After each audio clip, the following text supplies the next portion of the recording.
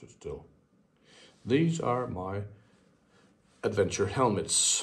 I've owned the Scorpion ADX1 for a few years, and I've just bought a few months ago the Nishua Adventure Carbon. And I wanted to, maybe someone was looking at a new helmet, looking for a new helmet, and was considering one of these helmets. So here's my thoughts on these. I've had the Scorpion for a long time. I like it a lot, but it's for a round head shape, and I have a European head shape, more like an oval head shape. So there's a bit of a pressure point on my forehead. If you have a round head shape, the Scorpion is a great helmet, but the Nishua is more for suited for my head shape, the more oval or European head shape. The Nishua can only be bought at Lewis.de in Germany, apparently. It's a great helmet. But the reason you should pick this helmet is the weight difference. It's like more or less around half a kilo, 500 grams lighter than the Scorpion.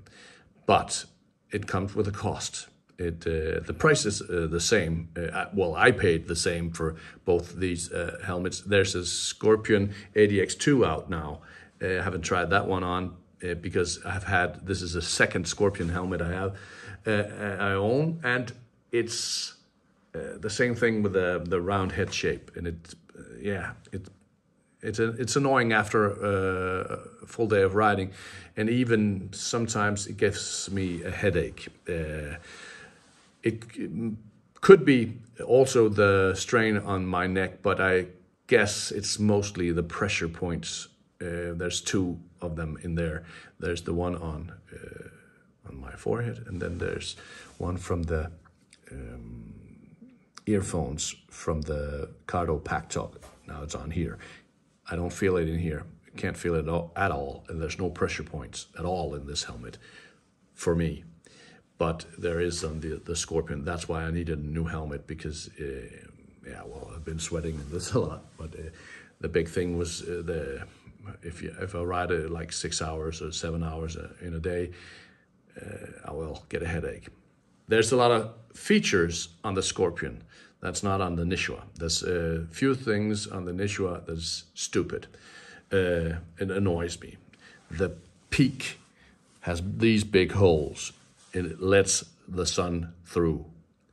Guess it depends on where on the planet you live, but it's pretty much like I live in Denmark, so where the sun sits on the sky goes straight through these holes and into my eyes. And normally, if the sun gets in my eyes with this one, I just look down, just tilt my head a bit, and this blocks out the sun. This one does not. And if it gets really annoying, or there's a lot of sun in the summertime, I'll just put down these sunglasses, and they also add weight to the helmet, like the modular thing here. It's cool. I really love it, but I wanted to save the weight because of the strain on my neck and the fit of this. And because of the strain and the fit, I really like this helmet. So if I was going on a multi-day long trip tomorrow, I would wear this because of these differences, but I really miss some of the features over here. Same price, I just wanted to try something new.